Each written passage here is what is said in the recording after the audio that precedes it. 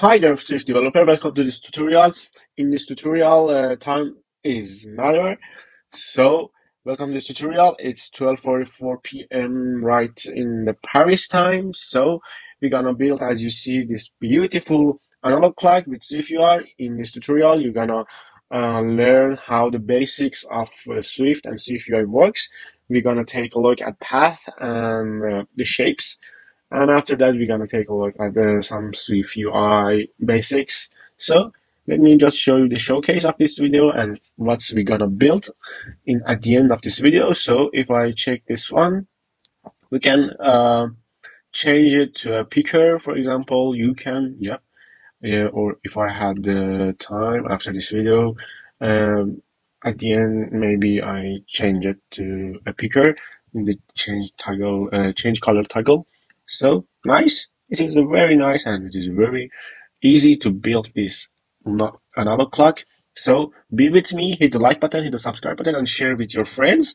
So let's jump in to the coding. So here I have a blank project named analog clock here. So let me just uh, change the device here. So here in the content view, we have some variables. First of all, we have add state, private var, and this is a theme color.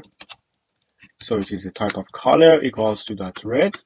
So after that, we have the state, private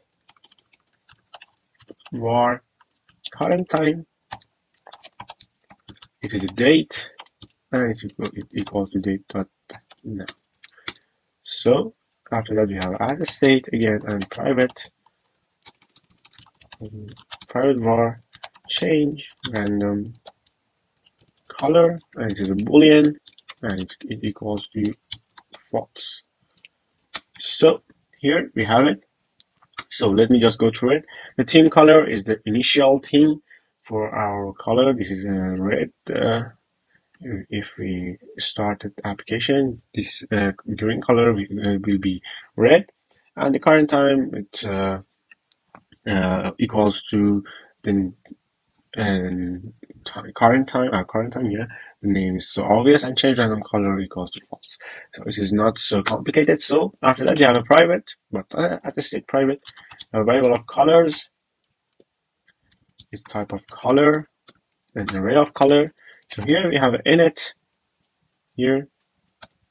So we don't have any parameters. So here in the init, we have colors equals to, for example, dot red, dot yellow, dot black, dot purple, and dot mint, and dot orange, and dot blue, so on and so forth. You can add any color you like in this variable. So after that, we have in our body, we don't need this one. So we have VStack, and after the VStack, we have another clock view. So we have to create analog clock view. So we have a new SwiftUI. So the name would be analog clock view. Yep, right there. So let me just make some space here. Good. So let me see. Okay. Before our variable body, we have type alias of analog clock callback equals to date, and it return a void. So we have binding here. Yep, variable of foreground color, type of color, and a state private var current value, current time, and this is date also, and equals to date dot now. Okay, we have a variable on update time. It is analog clock callback. It is optional and it is equal to nil. So we have a let border it equals to type of CG float, yep, and equals to 20. So this border here, this green border here. So after that, we have a private let timer equals to timer. So timer, yep, dot publish every 1 second, and dot main, yep, just in dot com. So here we have it, and here we have the auto connect. So this is our variables here. Just let me just pass the foreground color here. Foreground color would be dot constant dot red. Okay, nice. So in our body we have a shape. So we have a geometry. Let me just geometry reader. Yep. And in the geometry we have geometry, and so here we have to draw. Let me just show you. Draw this clock. So we have a let radius equals to geometry dot size dot width divided by 2, and let inner radius equals to radius minus border width. So here we have center x, let center x equals to geometry dot size dot width divided by 2, and let center y equals to geometry dot size dot height divided by 2, and we have a center point, we have CG point, and for the x we have center x, and for the y we have center y. Yep, like that. And we have let components equals to calendar dot current, and we have date components, sorry about that. And here we have dot hour, and we have dot minute, and we have dot second. Yep. And for the date we have the current from current. Yep. And for the hour we have a variable let hour equals to double, and we have components dot hour or equal to 0, let minute equals to double, components dot minute, and if not it is equal to 0, and let second equals to double, like that, components dot second, and if not we have 0. So here we have a circle, and not foreground color would be foreground color. So it is a red circle. Yep. I'm just show you this is this circle. So after that we have another circle. We will just, yep. We have a circle here. So this is for the border, and this is for the inner the clock dial. So foreground color would be dot white, and padding would be dot border red. Would be border red. Yep. So nice here. And after that we have a path here for our clock. We have a path, and we have path in. So here we have four index in 0 until 60, and here we have let radian equals to angle, and we have degrees here double, and we have index multiplied by 6 minus 19, and we have radius. So here we have let line height, and this is double, and equals to index reminder 5. If index reminder 5 equal to 0, then 25, else would be 10. So we have a let x1 equals to center x plus inner radius multiplied by cos radian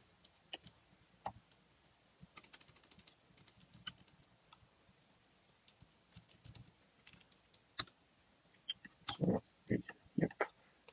So after that we have a let y1 equals to center x, center y plus inner radius multiplied by sinus radian. Yep. So after that we have a let x2 equals to center x, and here we have plus inner radius minus line height multiplied by cosinus radian,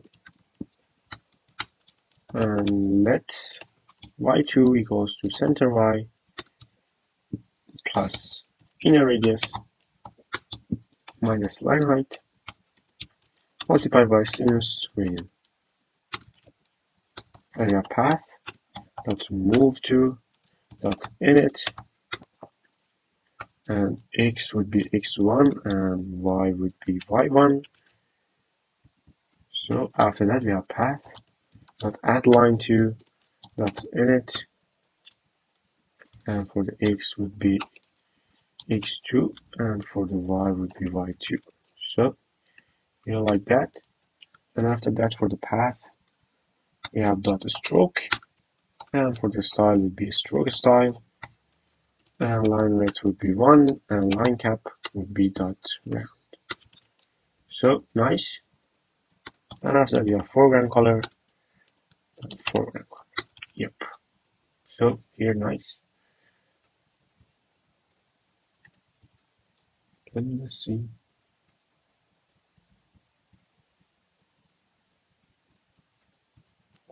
So this is the text. Let me just add something here. So this is create border. This is for clock dial. This is for creating text. So after that we have drawing second hand.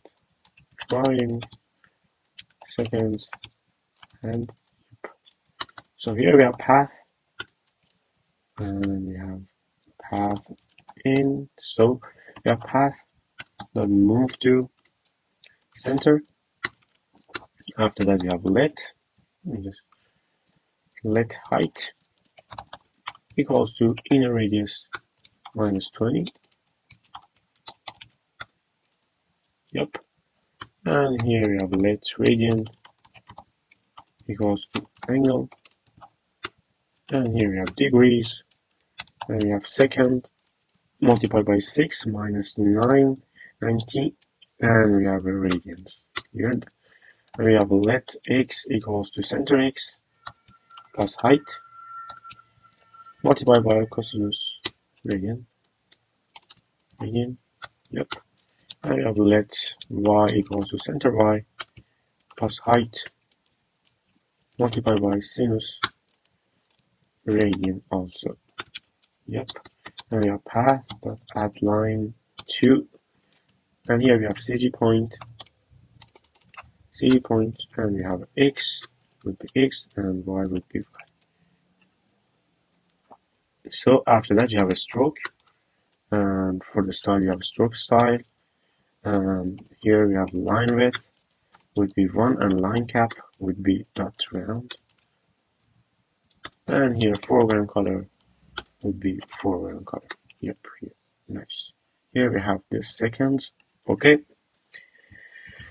After that, it is the same also for the minute. So we have here drawing minute hand. Yep, here we have path. And we have path in. Now we have path that move to center. So we have let height, in this height equals to inner radius multiplied by 0.7, and we have let radian equals to angle, and we have degrees here. We have minute multiplied by 6 minus 90 dot radians. So we have let x equals to center x plus height multiplied by cosinus radian, and we have let y y center y plus height multiplied by sinus radian. Yep, nice. We have path. But add line to CG point, x would be x, and for the y would be y. So here after that we have a stroke, and we have a style, stroke style. So line width would be 2, and line cap would be round. Dot round. Yep. So foreground color would be again foreground color. Here we have the minute also. So here after that we have the last path. So we have drawing our hand. So here we have path, and we have path in, and path dot move to, center, like the other two. We have a let height would be inner radius multiplied by 0.45, and we have let radian equals to angle. Degrees would be hour multiplied by 6 minus 19 dot radians. So here we have let x equal to center x plus height multiplied by cosinus radian, and for the y would be center y plus height multiplied by sinus radian. So after that we have path dot add line to CG point, and for the x would be x, and y would be y, and here we have a stroke, and in this stroke we have a stroke style, and line width would be 5, and line cap would be dot round. So we have foreground color here, foreground color, and foreground color. Here we have another circle, and this would be the frame. Width would be 10, and height would be 10, and foreground color would be foreground color, and the position would be dot center. Yep. And after that we have aspect ratio 1, and content mode dot fit, and here we have yep on receive. For the publisher we have timer here, and here in the curly braces we have time in, and we have current time equals to current time equals to time, and again on update time equal, and we pass the time here. So nice. I think cannot convert value to publisher, auto connect, and update. Okay, let me just see the on update time.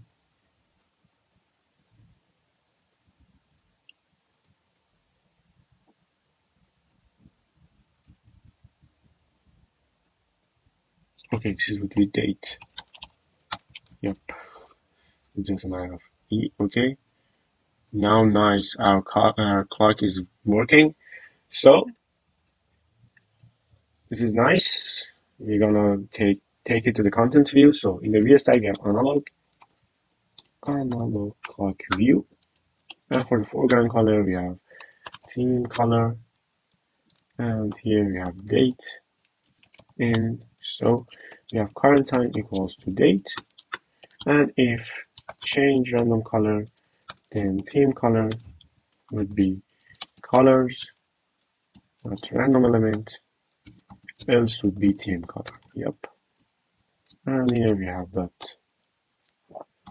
shadow, and the color would be that black, and the opacity would be 0.15, and radius would be 32.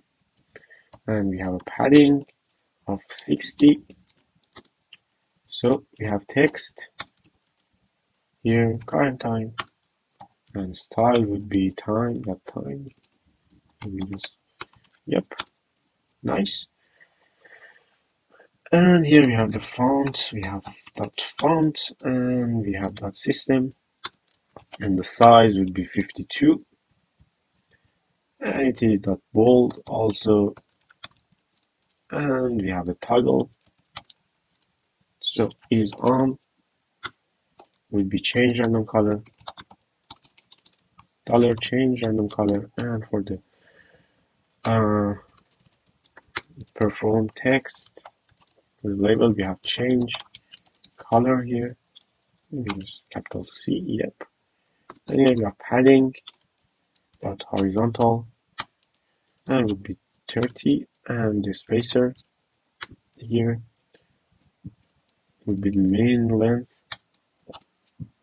30 again, and here dot frame, so max width would be dot infinity, and max height would be dot infinity also, and dot background would be theme color,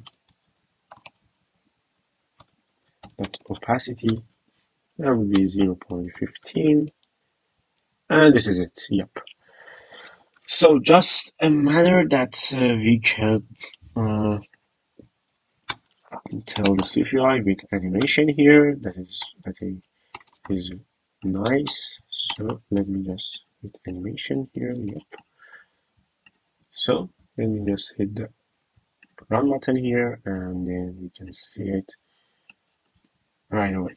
So sorry about that.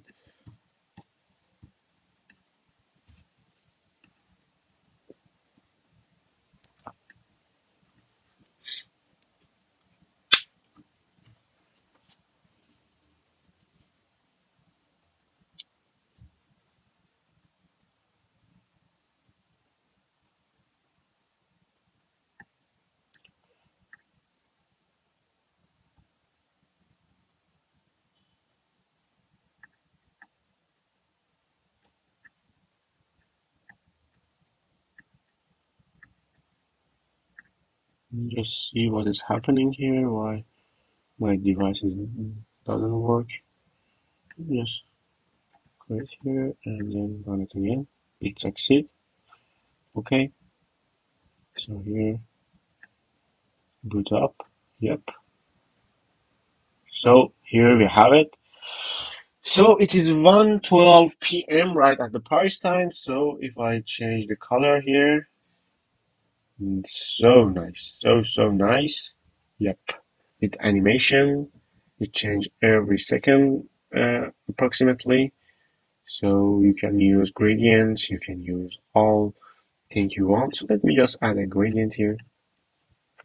So here we have gradient, and the gradient we have colors. Yeah, for example, from blue, we have dot red here, and then here after the gradient we have, I think it is okay or not, no. So